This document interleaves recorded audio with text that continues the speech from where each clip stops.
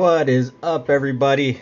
Welcome back to another episode of Dragon Speed Shop, where we've got a bunch of work done to this Mustang. Again, kind of another recap. I haven't had a lot of time to build, but I did get some stuff done. Talking to a buddy, he kind of gave me the idea of making this the cleanest build that I've ever made when it comes to wiring, anything like that. So that's kind of what's been taking me a little bit longer, worrying about the little itty bitty details, stuff like that. So let's take a look here. Ooh, there's something hiding in there. So we have the motor. Let's talk here for a second and kind of tell you what I've done. Very first thing I did is I cut the factory wheel wells out of this. Cut both sides. There's one. There's the other side. And then I fabricated these here. Just took them, stuck them around a socket about the shape that I like, put a little heat to them, and mocked those in here. When I went to go do the back firewall, I didn't realize that the Mustang's firewalls was kind of on a slight angle towards the driver's side. So I didn't like that, so I hacked that out and built this here.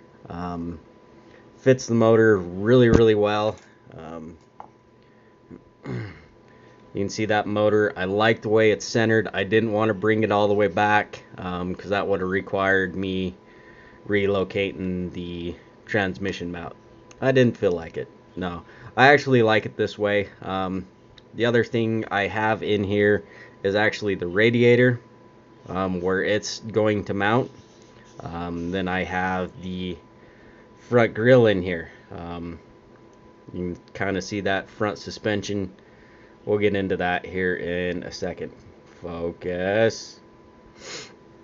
But I'm really happy with the way this engine bay has turned out. There's still a lot of work to do in here to smooth everything out, make it nice. You know, put a nice bevel on here. Do a little bit more sanding. I also want to make a radiator cover here. It'll probably hide the intake and you'll just be able to see it. But also in here I've got the, you know, you can see down in there, there we go. I've got all the line, or not the lines, the pulleys and stuff, everything in there. Trying to think of a way I want to do the intakes. Something kind of new and interesting there. Front suspension. We can get this where it's supposed to sit.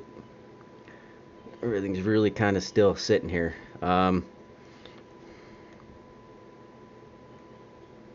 Just glued those on and they're not sitting right. But you can see I have, oh, that was out of the camera.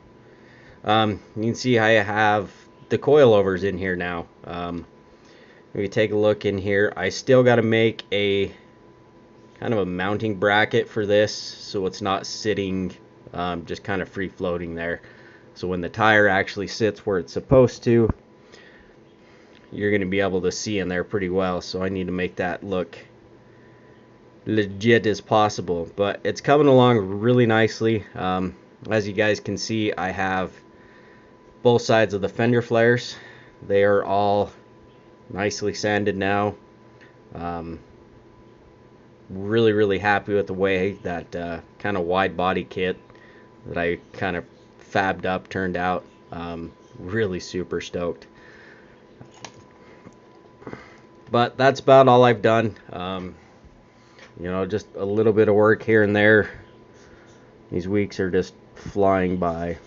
But hope you guys enjoyed this little tiny update on this. But until next time, guys, this is Dragon Speed Shop. I'm signing out.